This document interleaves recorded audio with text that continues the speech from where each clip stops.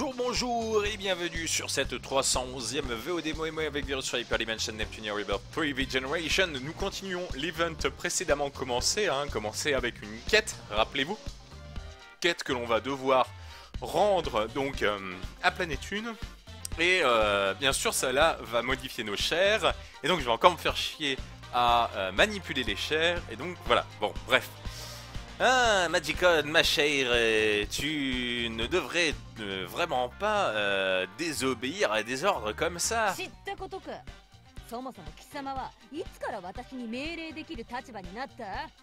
Comme si je n'avais quelque chose à faire. Et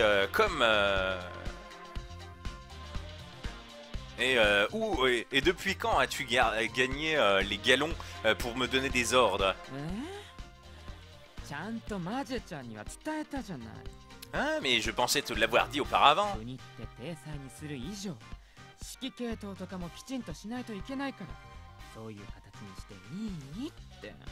Si l'on veut ressembler à une nation, on doit avoir notre propre chaîne de commandement. Je t'ai demandé si cela te convenait.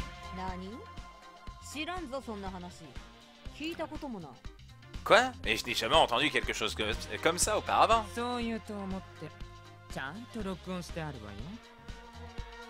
Je m'étais dit que tu allais dire ça. Donc je me suis assuré d'enregistrer notre petite conversation ce jour.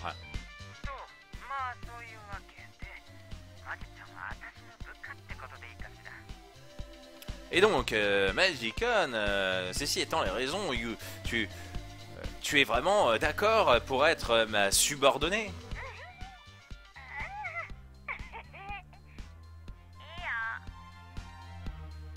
Ok. Tu vois?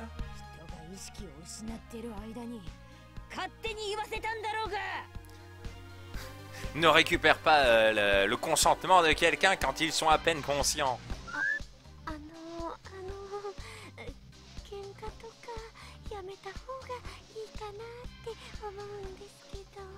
Mais je pense que ça serait mieux si nous cessions de nous engueuler. Je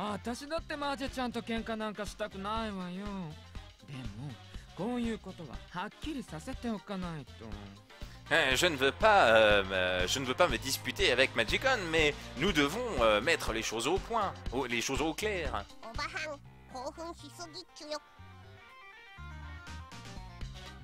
La vieille sorcière,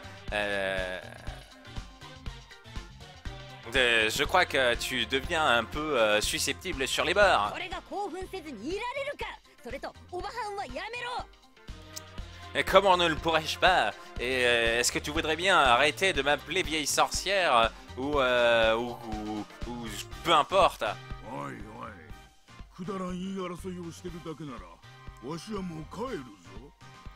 Allez, allez, si tu insistes d'avoir le même combat, le même combat inutile encore, moi je rentre à la maison.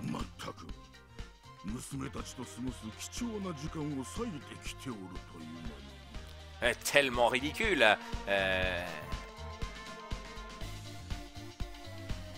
Cela prend dans le temps que je pourrais passer avec mes précieuses filles.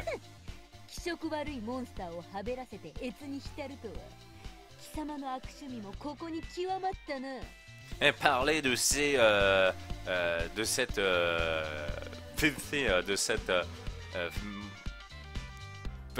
famille de monstres, comment dirais-je, filthy, enfin nul, moche, enfin voilà, dégueulasse. Ça montre à quel point tu as des mauvais goûts et à quel point tes goûts sont devenus mauvais. Comment est-ce que tu as appelé ma famille filthy, dégueulasse?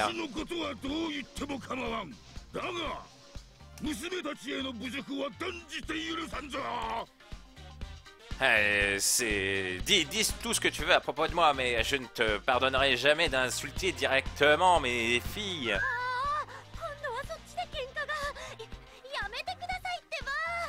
Et maintenant ils se battent également, s'il vous plaît arrêtez ça. Hein? Qu'est-ce qui va pas, maman? T'as des problèmes?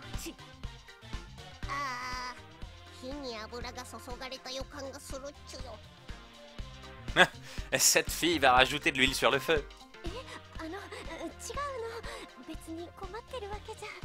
Eh bien non, j'ai pas vraiment des ennuis ou quoi que ce soit.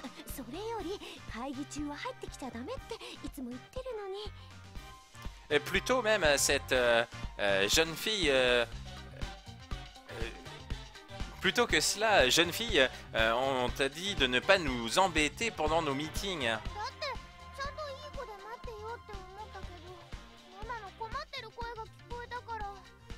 Ah mais je voulais être une bonne fille, attendre, mais j'ai entendu vos voix, vos voix en colère, donc...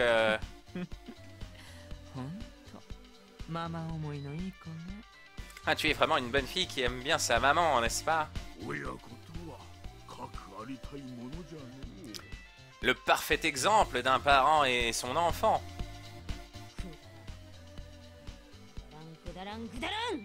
Réunion, pas meeting. Bah, meeting, réunion, c'est la même chose, voyons. Quelle folie, ridicule, stupide, horrible!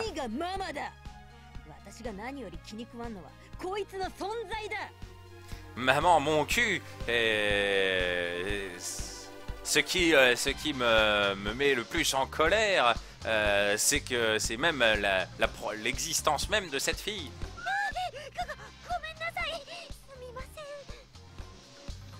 Ah oui, je suis désolé. Si tu es méchante avec maman, je vais me mettre en colère.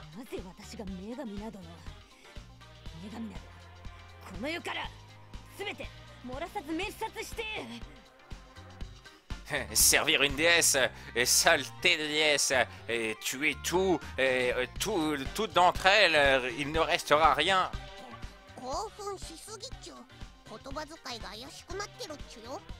Et tu deviens beaucoup trop en colère. Tu ne peux même plus faire une phrase correcte. Ah, tu dis encore ce genre de choses, Magicon? Pas Magi-chan.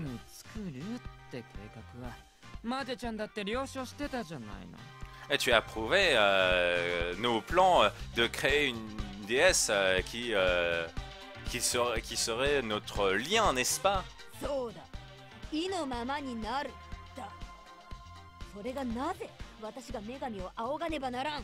Oui, elle fait... Oui, elle fait ses corvées, hein. Alors pourquoi je devrais la respecter? Pourquoi est-ce que je devrais l'écouter?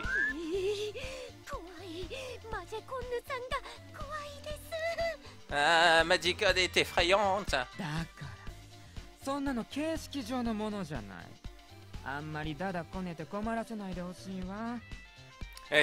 C'est pourquoi j'ai discuté de notre chaîne de commandement avec toi.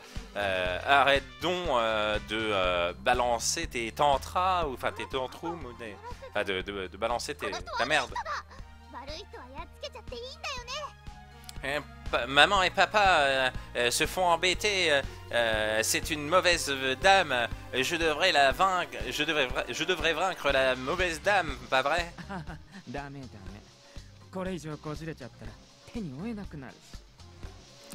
Oh là là, si cela monte en température encore, elle va devenir incontrôlable.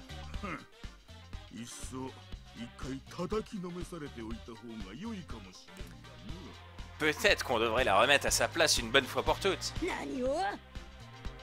Qu'est-ce que je viens de dire? Je ne peux pas la vaincre, même si elle est méchante.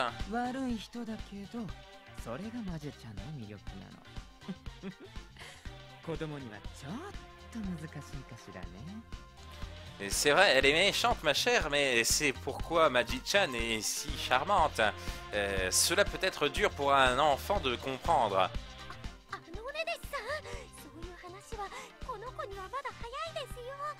Anonideth, cette fille est bien trop jeune pour avoir ce genre de discussion.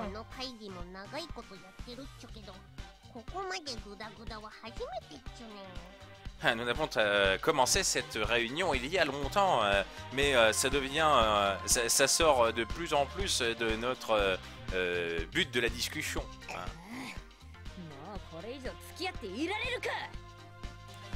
Qu'est-ce qui va pas avec ça? Je ne ferai plus partie de cela plus longtemps.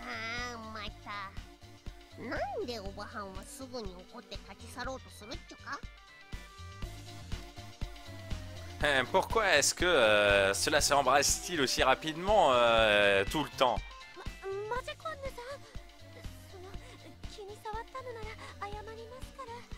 Magicon-san, si j'ai touché un point sensible, j'en suis désolé, donc...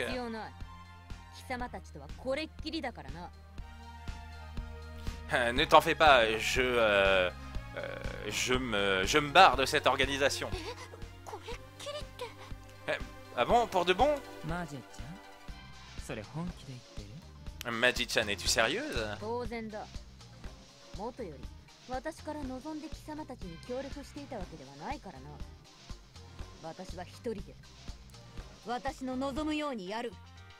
Bien sûr que je le suis, je n'ai jamais fait cela pour vous aider, de toute façon, je fais ce que je désire par mes propres moyens.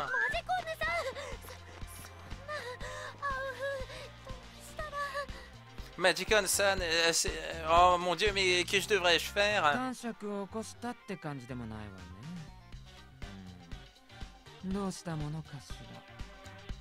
Eh bien, elle n'a pas perdu ses spaghettis comme d'habitude. Elle doit être sérieuse. Que devrions-nous faire?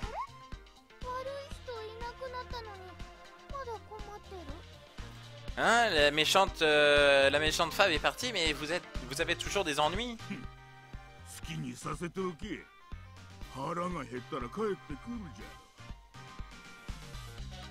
Laisse-la donc faire ce qu'elle veut. Elle reviendra toujours à la maison quand elle aura faim.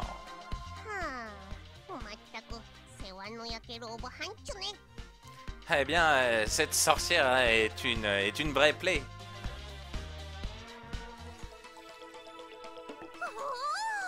Oh mais oh! Oh! Ah bah non, c'est parce qu'on est à Planète Une, je me disais. Ah non, on va pouvoir toujours avoir accès à ce donjon. Ah bah voilà, le donjon est toujours là. Moi j'étais en mode, eh mais le donjon il a disparu, je pourrais plus le faire. Mais non, le donjon est toujours là et on pourra le farmer à l'infini et à volonté. En tout cas, bien sûr, merci d'avoir regardé cette VOD en ma compagnie. N'hésitez pas à mettre le petit pouce rose de l'amour et de l'approbation virile, bien entendu. On se retrouve très bientôt pour de nouvelles VOD Moe avec Hyperdimension Neptunia avec 3V Generation. Je vous fais des bisous, je vous dis à la prochaine et surtout hashtag amour viril.